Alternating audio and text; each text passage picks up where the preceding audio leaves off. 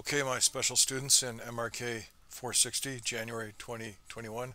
We're now about to start the fourth week, and I just wanted to give you a chance to catch up and see what stuff we've done and what stuff we haven't done and what we're about to do. So I thought the simplest way to do that would be to just do a screen capture of the web page and then talk about it as we do it. So as you can see here, I've told the students that the way that they can tell that we've talked about something, let's say you missed a class or you want to know what we did or go back over things, is just to look at these little red notes, right? So it says right here,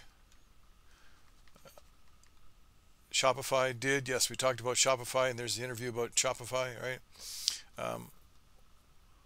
Talked about using my cell phone number to call me, we did that. Now sometimes you see the word noted, okay? Noted means I didn't discuss it. I just said this is something here that you should look at, or this is something you should read. Just like this thing up here. What is global marketing? Noted. 4 types of opportunities, because we're going to talk about that a little bit further on. And this bit of an introduction here to the whole course, okay? So I wouldn't repeat what that is because it's already a video there.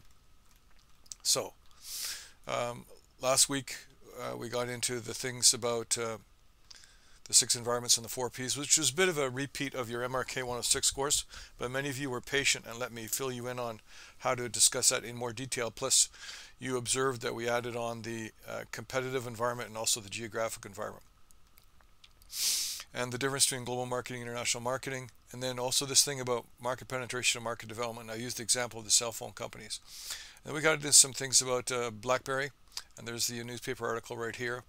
And we talked about Canada Goose as an example of target market segmentation and how things change over time.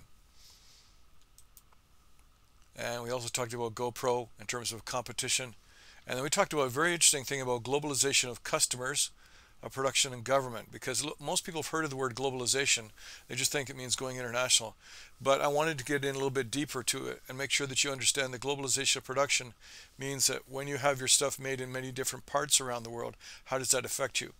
Well, because of COVID-19 affects you very much, because it has to do with physical transportation of things, which are now sometimes halted at the border because of rules and regulations about people being able to move them.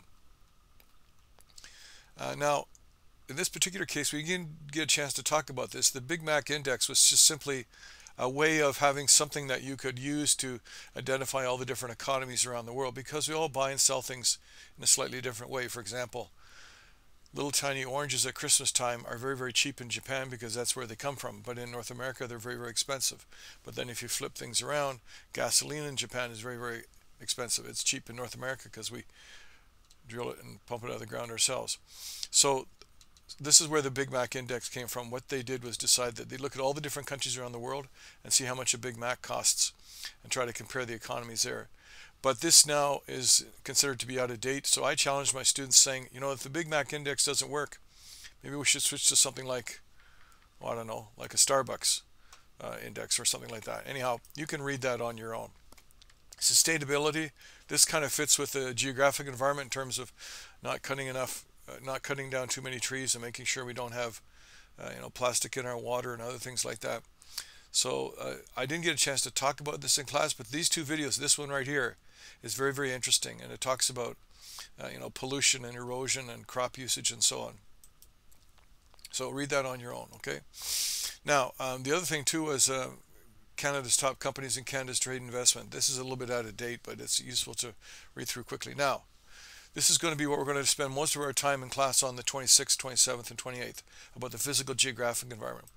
So first of all, I want to talk about this little picture here of the situation in Switzerland with the steel and the expensive watches. So just read about that little point right there. And then weather extremes. So this is a little unit where we talk about some examples of what happens when you got extreme weather. So this is a class that I used to teach at U of T, and I just had the students make 4 different videos. One was how hot weather affects a business, how cold weather affects a business, how fires and floods affect a business, and storms affect a business. So you could watch each one of those. They're very short, just a minute, and you could earn class participation marks for making comments on them. You could also use those videos as a tip to figure out what you're going to do for your video project, which we'll talk about later. Now, this video here, this is one I've been using every year in class. This is actually about a 5-minute video. This is a TV interview that I did 15 years ago. 15 years ago. But maybe 80% of the things I said are still current, or things that I predicted that will come about. And so it's divided into several different parts. So watch the whole video, because we're going to talk about it in class as if you watched it in advance. So watch it in advance.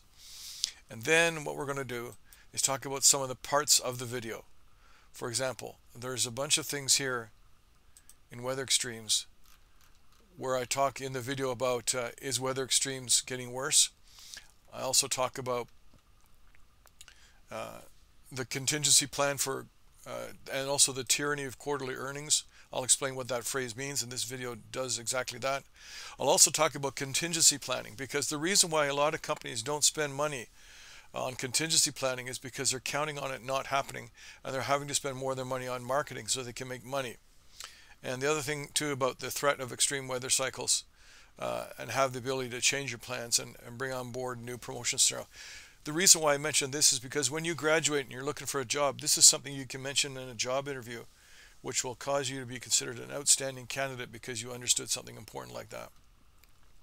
The other thing I put in here was 7 trends of successful companies, which I wrote in 2011, and now 10 years later I've updated, or will update. So what you could do is you could look at this list and say, sir, I think this should be changed here, or I think that should be changed here, or I think you should update this.